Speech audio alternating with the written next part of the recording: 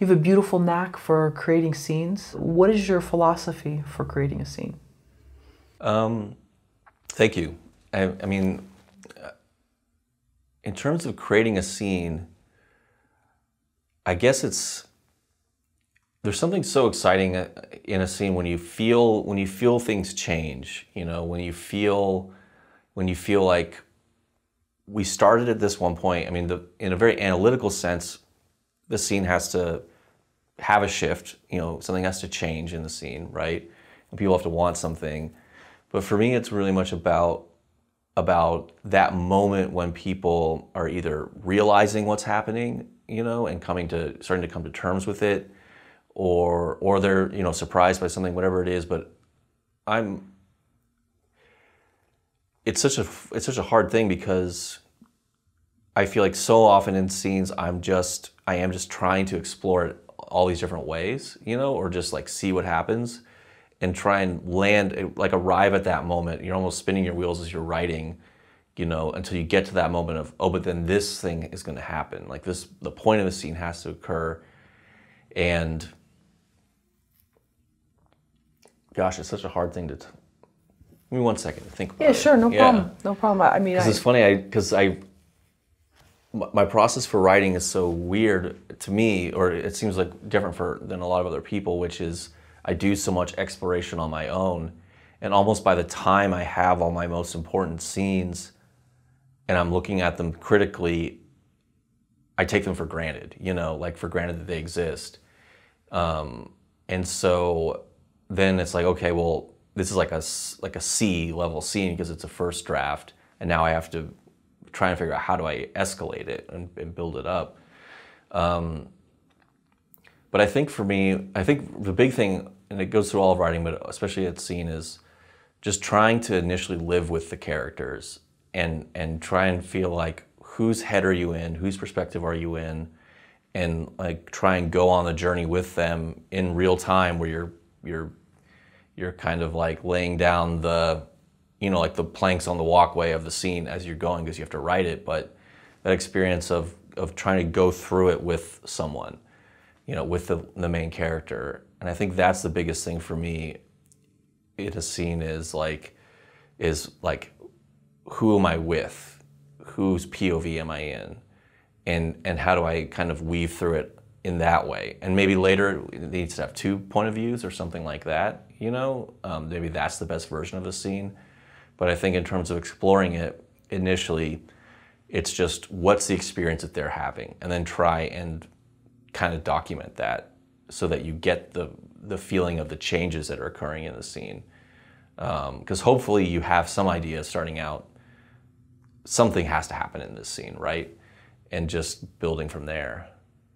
And did Matthew Modine get to meet Greg? He did. Oh, he did? Yeah. Okay, great. So Greg was on our set most of his time, actually. Okay, wonderful. Which could have been challenging, or it could have been trouble in a way, but it wasn't, because it was just, you know, you could have, if Greg was a different type of person, he might have said, well, it wasn't like this, it was like that all the time. And that's just not who he is or who he was. And so it was great because he could give he could tell real stories. He could weigh in at times. You know, there were times when the boys' conflict would escalate, like when it's supposed to escalate, they're supposed to kind of get in each other's faces. And, you know, the actors, they're all kind of living it. I give people a lot of, it was hard to manage 5 people, 6 people in every scene. So it's giving everyone a lot of freedom to just live their character's truth, whatever you want to call it. And so there were times when things would escalate between like the Wilbright character and the Atencio character, and I would think, I should probably reel that back. Like that just went too big, it's too much. And Greg was just thinking it to myself, and Greg said at the end of the take, oh, that's just what these boys were like. That feels so real. Wow. So then I have a context. Okay, it isn't just like some dirty looks here and there. It's like they're really getting up in each other's faces, and they need to be separated and pushed away and all this stuff. And that's where it goes, you know? Right. The chaos of sort of some of the baggage was coming to the forefront. Right. Yeah, that's awesome. Yeah. Wow. Yeah, no, the scenes were super strong, and I never felt like I wondered whether these were boys from the program. Right. The dialogue felt so real to me. I didn't feel like it was just, you know, forcing someone from a casting agency to sort of fit a certain type. So I felt like they really embodied the characters. No, thanks. That's a credit to them and too. And we had a lot of you know, letting them the space to improv and stuff, because if we were going to write what every character said to every little thing, you know, the script would be 30, 40 pages longer. And so that economy of screenwriting, which you have to have, you also have to sort of give a little bit more, in a movie like this at least, a little more just agency, I guess, to your actors to find their own little comments or own little lines here or there when it makes sense. And that would add a level of authenticity too. Sure, and I think too, some of the stuff that was unspoken was the lack of trust, which is understanding that someone that comes from that environment is going to have a lack of trust, and then Greg trying to get them back, and maybe not super win their trust, but just let's get back and let's go forward again. So I thought that was wonderful too. Yeah. So sometimes it was what wasn't said. Yeah. Which is just as important. Do you have any rules for writing a great scene? I mean, I think the biggest rule is like, don't overstay your welcome, you know, really, and it's more like a rewriting thing, but just really try not to overstay your welcome and try and think about force yourself to think about how it fits in the movie as a whole. You know, I think is the rule to kind of follow, and remember that, you know, a movie is a series of scenes and a series of moments, and so kind of I think the rule is just force yourself to get in as late as possible and get out as early as possible, and really think about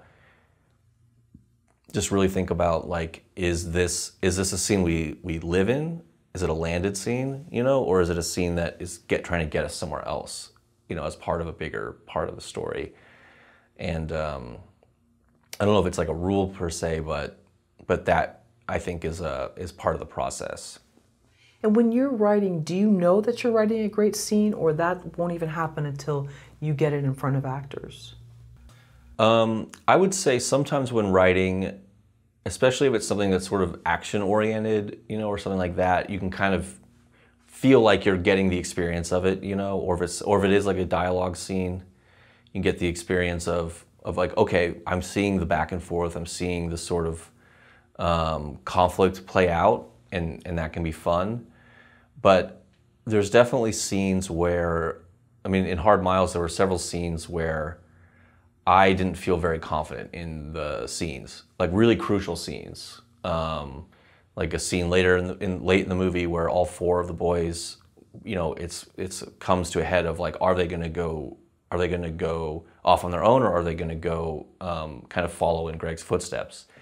And, you know, it was a scene I really didn't have much confidence in on the page. You know, it felt a little bit, it was one of those things that have been rewritten many times, you know, kind of putting on the sort of like logical hat to say, okay, actually should be this character does this and this character does that. It felt a little bit mechanical to me, at least in the process of writing it.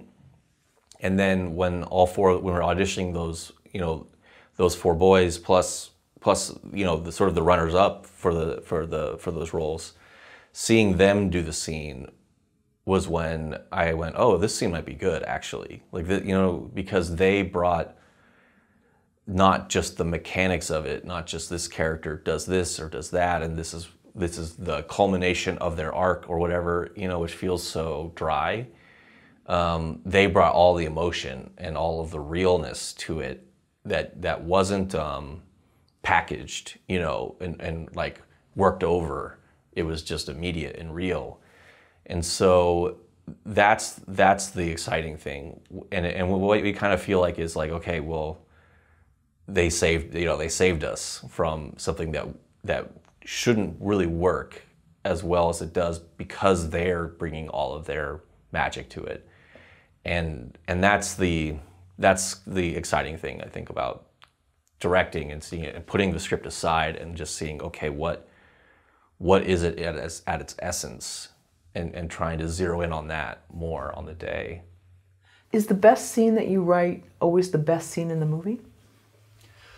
I think no. You know, I think there's such different things, because writing is ultimately does have to become so technical, you know, and I think like if you're open to the nuances and things that come through, if you're writing a movie, which is what we're talking about, it is going to be the unspoken things often that come through and add a layer onto something, and it's often the scenes that you really pull things away from that have that, where a scene was kind of maybe overwritten or weak, but it was giving the actor and giving everyone sort of, here's the ammunition that you need to pull this off, and then you take away all the stuff that's extra, that would make people kind of cringe or go, oh, no one would really say that or whatever, and then maybe you have something great that's unspoken and just feels real. And I think that's kind of the weird magic of it.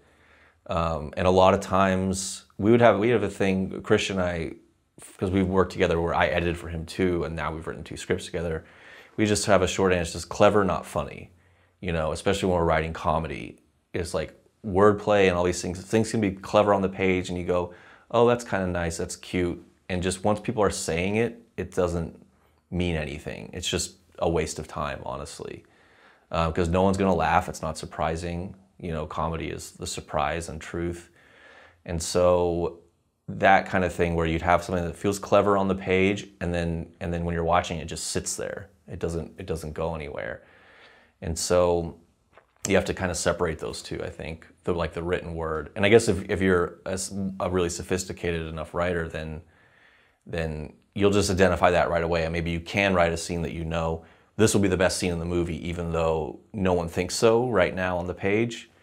But I also think that would require some kind of level of clairvoyance that we don't really have. Sure. They don't teach that in screenwriting. Right.